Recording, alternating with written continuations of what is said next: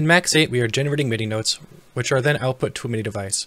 The output device for the generated notes is controlled in Max 8 and is changed over time. Transitions are also being handled in Max 8. Before transitioning to a dimensions patch, a gate pulse is sent to its corresponding MIDI device. In Rack, this pulse triggers a fader to fade in and play input from that patch. When the next pulse is sent, the fader will start fading out that signal. Every 50 seconds, the patch transitions between lively, calm, and chaotic.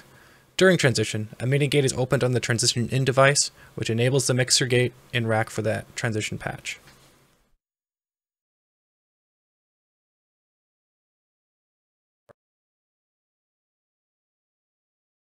Welcome, traveler.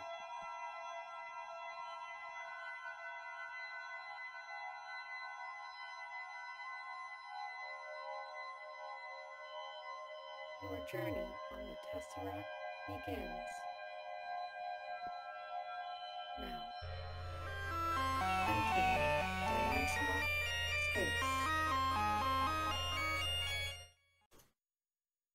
Here is the overall patch layout. In the center is the main output mixer. Here is where Max 8 controls which channels are open and closed.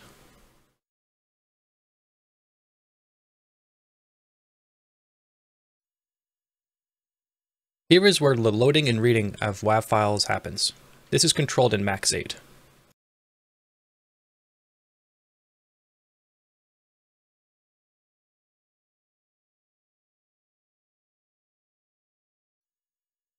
This is the lively input patch, along with its MIDI controls for its input signal, as well as its fader control. This is the chaotic patch. This is also where the input signal from MIDI from Max 8 comes in from, as well as the fader control from Max 8 for the chaotic. This is the calm patch, and where the calm MIDI signals are handled. This is the ambience patch, which is used during transitions.